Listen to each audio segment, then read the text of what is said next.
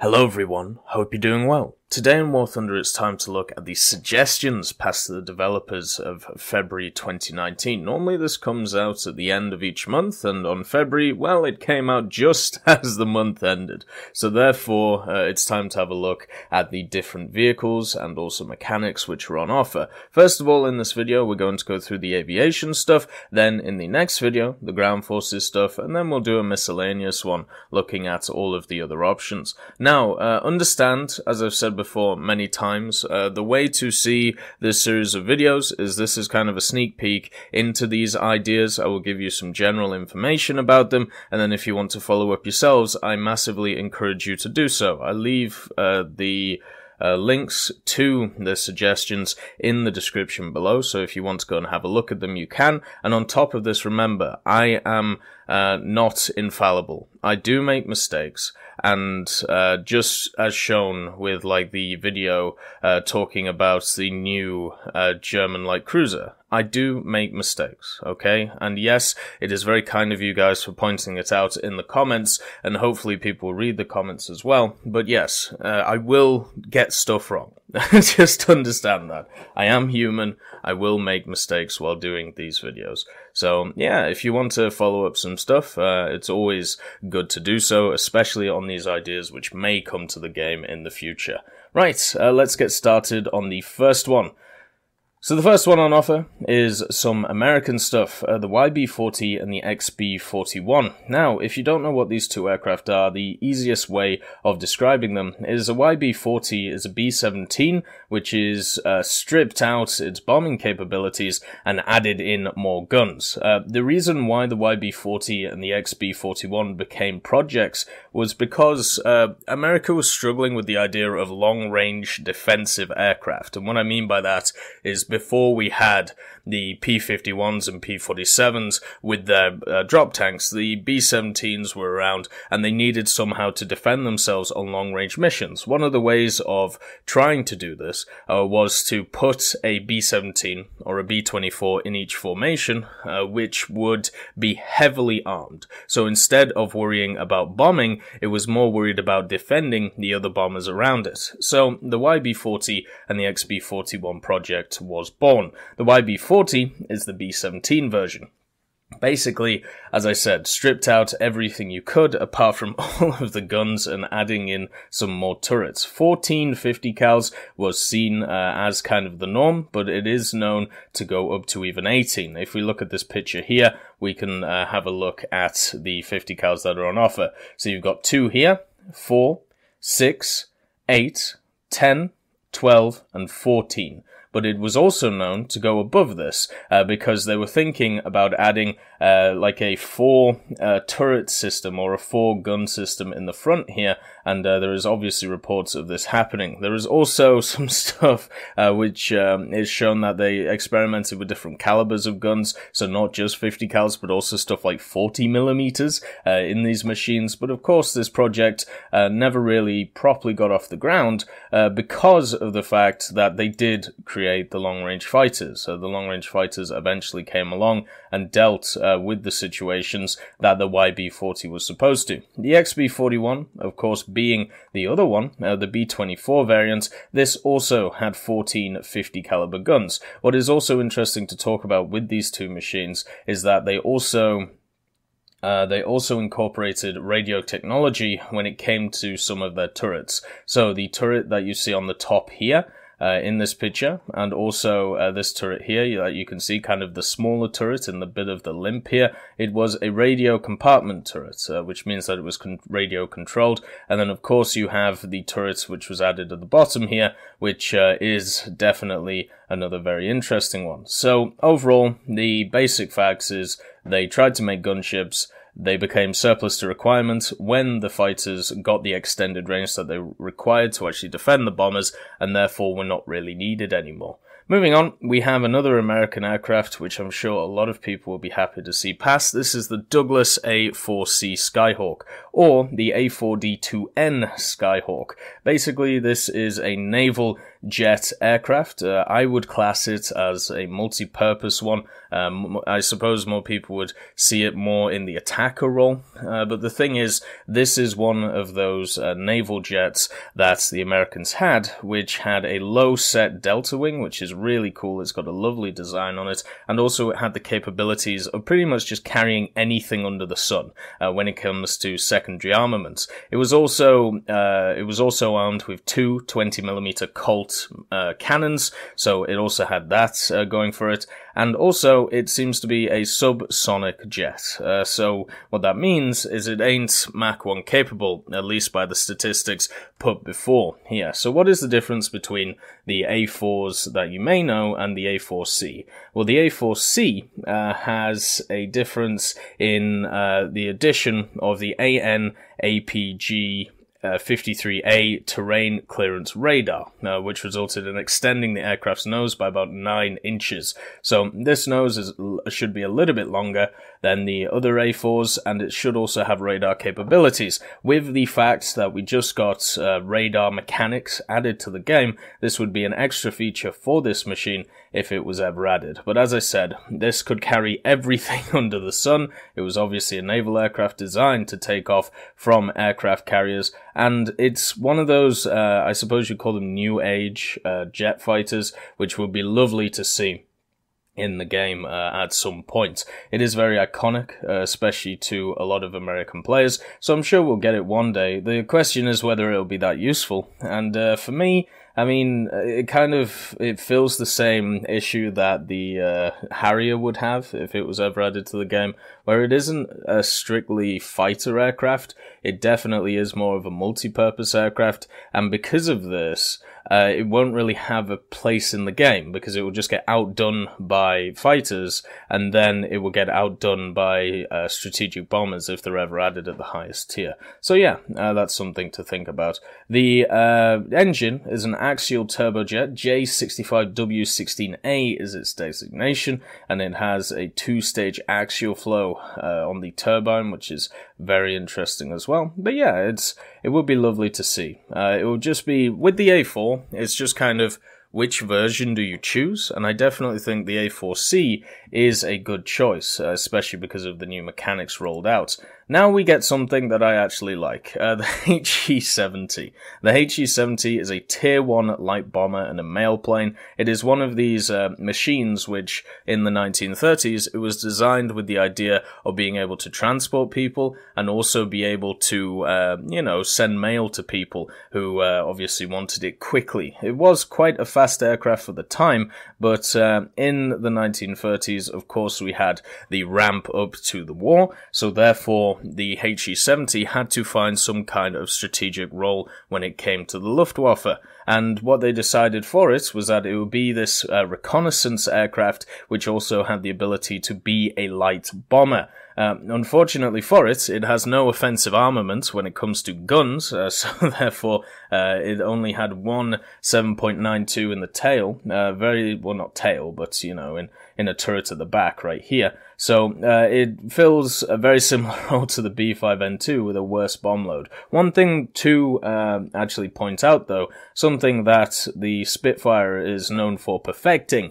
an idea which is one which I feel like a lot of people may have struggled with in World War II, since we didn't see a lot of replication of it, the elliptical wing. And the HE-70 was actually able to create an elliptical wing, and not really...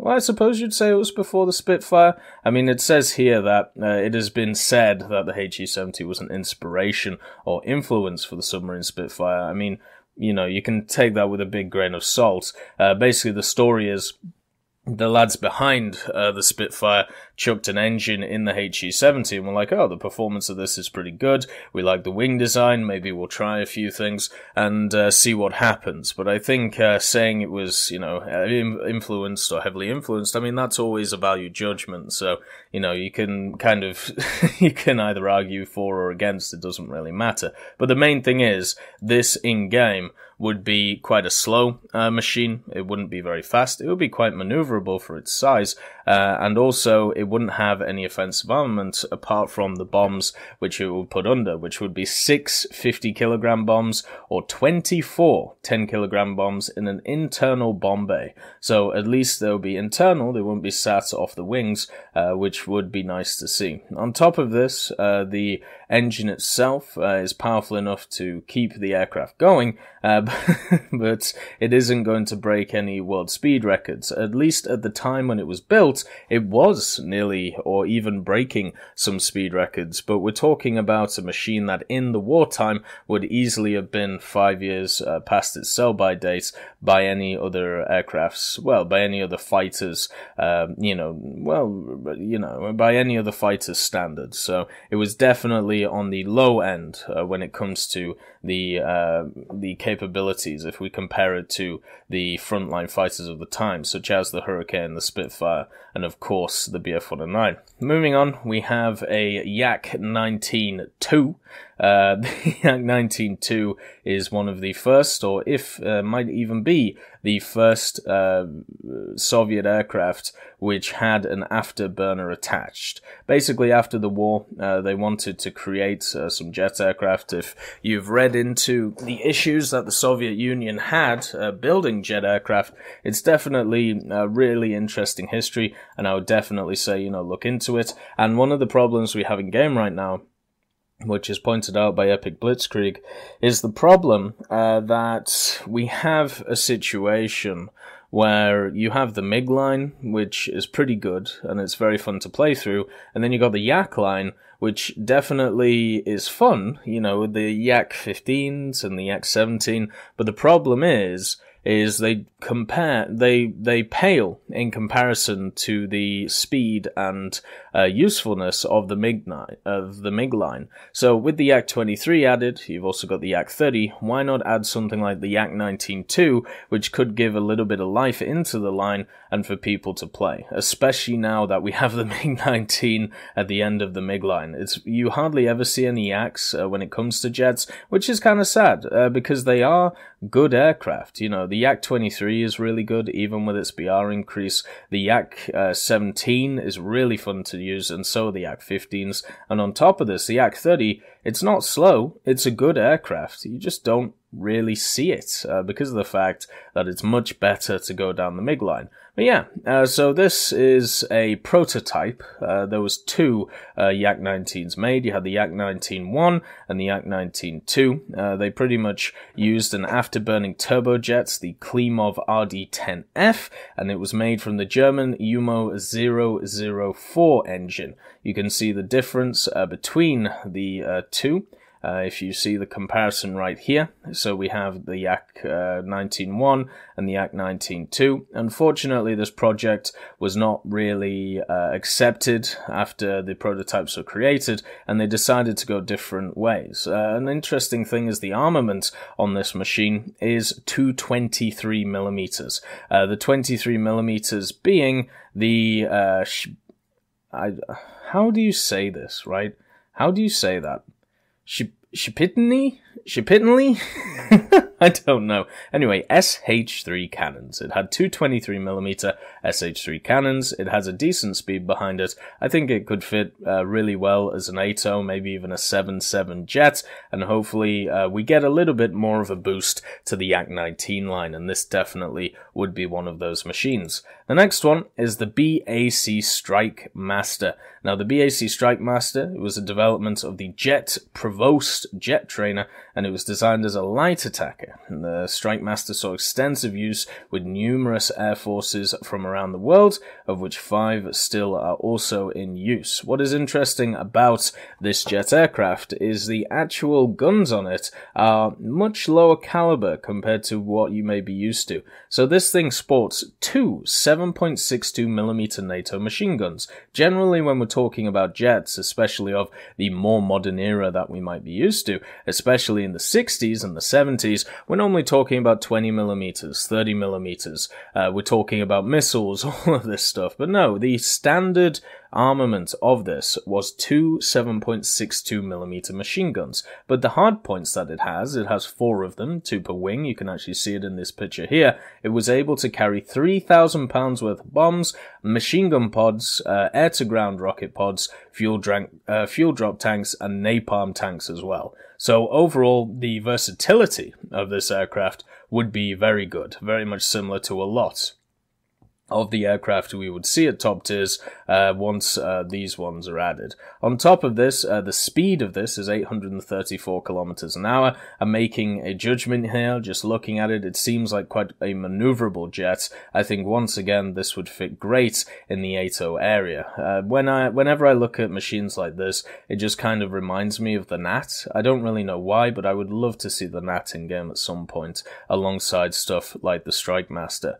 The next one is the Mitsubishi F1. Now, we've just had confirmed that the Mitsubishi T2 is coming into game, so the Mitsubishi F1, I'm sure, will eventually come after the T2 does really well. If you don't know what the T2 is, it is the top-tier Japanese aircraft, the supersonic aircraft that is coming to the game in update 1.87, and the F1 version is probably the best way of putting it, is not the trainer version, it is the single-seat version, which is much more designed to actually be used for frontline service. So you can see that with the trainer versions, if we go up here, you can see that you have the 2 cockpits here on the Mitsubishi T2, right?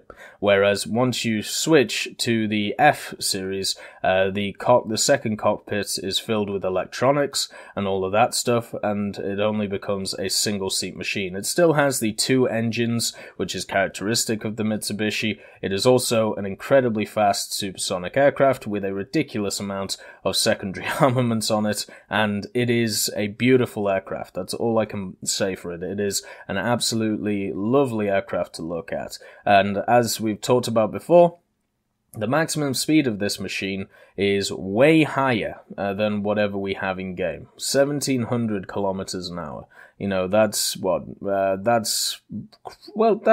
that would push it way past its contemporaries in the trees right now. And that's where I'm wondering, now that we're going to have the T2, how much of an effect it is going to have, you know, with the machines going forward. Like, are we just going to see a machine which is just going to be better than everything, or are we quickly going to see something else which is going to rival it? Right now, looking at the T2, which is coming to the game, and the F1, they have very similar characteristics, apart from, as I said, this one is built for the single seat idea. It also has the 6-barreled Gatling gun.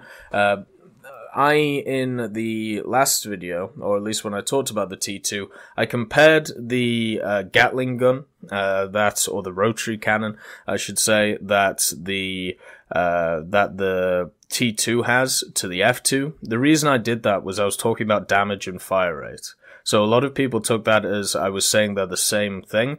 No, what I was saying was when it comes to muzzle velocity, when it comes to damage done, that is what you have to look at. And the reason why I didn't compare it to the Vulcan on the M163 is because it's very hard to compare a ground vehicle's gun to one which you see on an aircraft, because it's 2 very completely different scenarios. So a lot of people took that as me mistaking the gun. No, I know what the gun is. I know what it is. I know that it's a license-built version of the Vulcan gun. But the thing is, when we compare it, we have to compare it like for like. And for me, that is the closest thing like for like in terms of velocity and firepower and damage that can be dished out right now at this time. I understand why people called me out on that, but that was my thought process behind it. The next vehicle is the D4Y4. Now, if you didn't know, we have a bunch of D4s in game already, the Y1, 2, and 3, and I have vehemently detested grinding out all of them because they have very good flight characteristics. They don't have great bomb loads though, and they have 2 7.92 machine guns, and since they're Japanese 7.92 machine guns, they are incredibly annoying to use because they're very low velocity and they don't do any damage. So adding another D4 to the game, I would love to see it, but I will not enjoy it, if that makes sense. You know, it's one of those things where it's like, yes, it's a World War II aircraft. It existed. It was used in combat. Let's get it in the game. But my God, is it going to be a pain going through it? You know? You know? But basically, the upgrade of this from the D4Y3 is it had an improved engine. It also had some interesting ideas behind it. So first of all, it had the Mitsubishi Kinsei 62 radial engine. The maximum speed was reduced to 552 kilometers an hour because it had increased weight. So this version was crewed only by one pilot, but the bomb load was increased to 800 kilograms. So that's the interesting bit. And on top of it, there are technically two versions of the D4Y4. So you've got the standard version, and also this topic here, actually, if we go back up, the Cherry Blossom actually makes a really good point. A lot of people do talk about how a lot of Japanese aircraft, especially if you look at the fact that they have very large bomb loads, at least some of them, and they're very heavy, a lot of people make the point that they're designed specifically for kamikaze. Well, it would be very silly to create a kamikaze aircraft which had offensive guns on the front of it. It doesn't really make sense. It just seems like a waste of money. But also there are some characteristics to this machine which do make it at least favor the idea of kamikaze, but maybe not as a main role. So the things that actually favor it, if we look at the two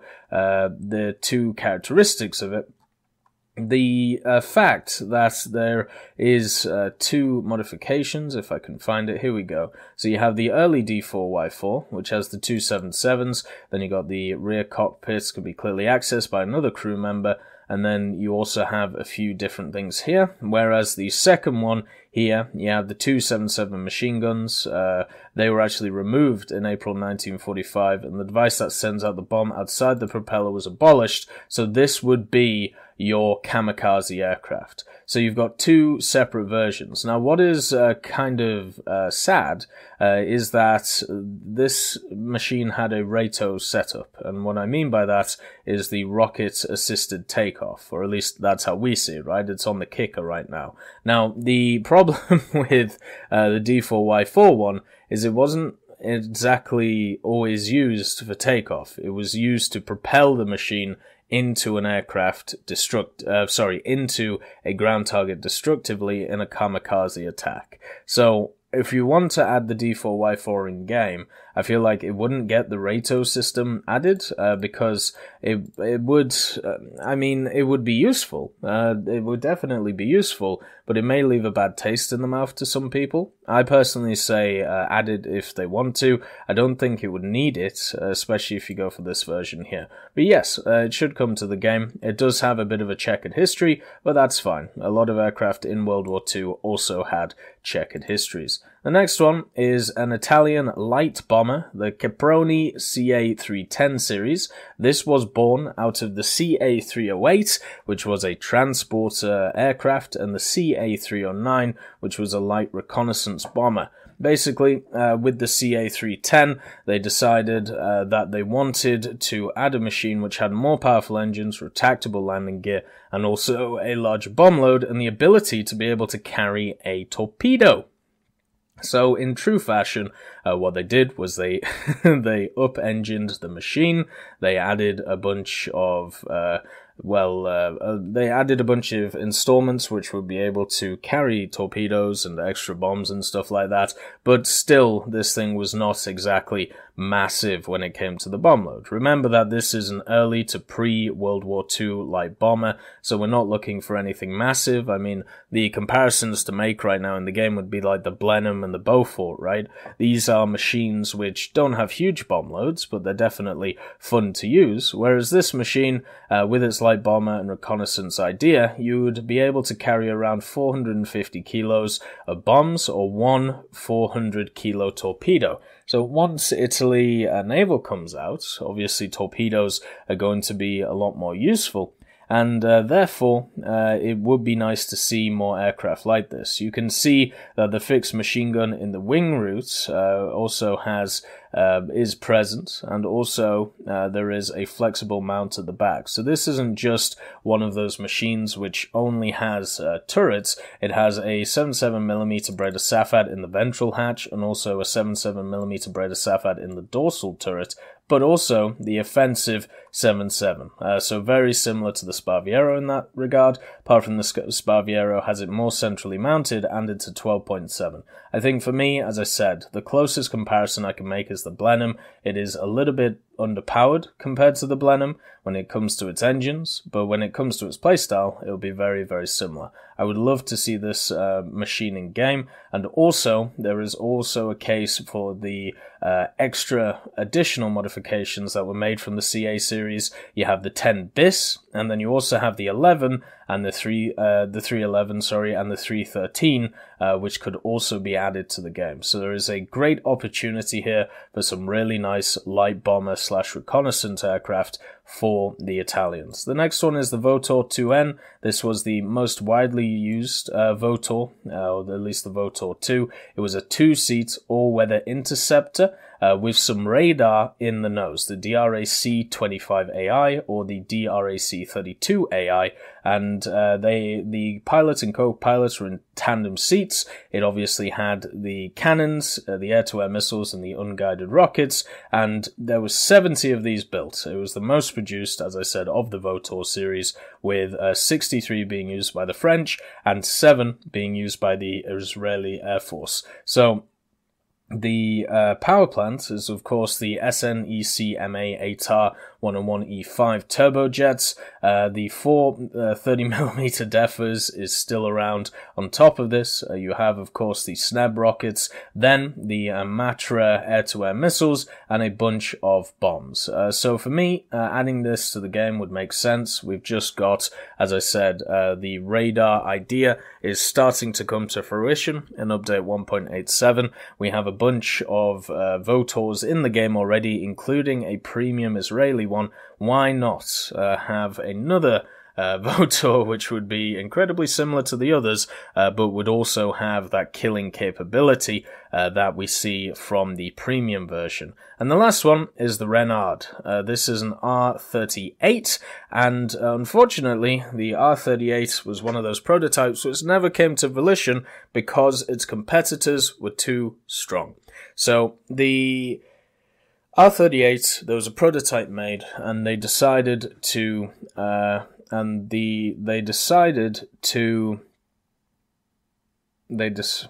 how do I describe this? So basically, there was the Hurricane and the Spitfire. And the Hurricane and the Spitfire, at the time that they were created, were incredibly powerful aircraft in their own regards. The Spitfire being, of course, above the Hurricane. Same with the Bf-109. All three of these aircraft were seen as top of their game. So anything that was going to go against them would have to be as good or equal to them, at least in some areas. The problem with the Renard R38 is that it could not accomplish this, and neither did the R36. It used exactly the same Merlin 2 engine, but it was still not able to put up the same amount of power that we see from the Hurricane and the Spitfire. So the R36 used the Hispano-Suiza engine, and because that wasn't able to go up against the Hurricane or the Spitfire, therefore this machine was also scrapped, because why? Why would you need it when you could just use a better machine? Now the reason why I want to highlight this is because the actual plane is really interesting. The actual design of it is quite nice. You can see the inherent issues with it, though. The fact that you have quite a large engine hub here, which would, of course, increase drag. But the main thing is that shouldn't mean that this machine should not be allowed in game. It could either have 4 7.7mm FN Browning machine guns or 2 13.2mm FN MG machine guns. The main issue, though, of course, is when it comes to this aircraft, it is a prototype vehicle. So it was test flown by Paul Bernier, so at least there's that. The problem is where would you put it, in what tree, and also on top of this, do we have enough information on it to be able to stick it in? And I think we do, especially now that we know the weight of it, the power of the engine. It would be kind of easy to work out the flight characteristics of it if we didn't have full data on it, but overall, it would be nice to see. So out of all of these suggestions, there's a ton of really interesting ones. We definitely span the eras. We're going from pre-World War II to the 1960s and 70s with some of these aircraft. And I think that's absolutely wonderful with the BAC Strike Master right here. So, yeah, I mean, it's 50 years? Something like that of suggestions here, maybe 40 years, and that's wonderful to see. I hope that the majority of these aircraft get into the game at some point, but they're all great picks to be passed on to the developer. I hope you all have a wonderful day, and I'll see you next time.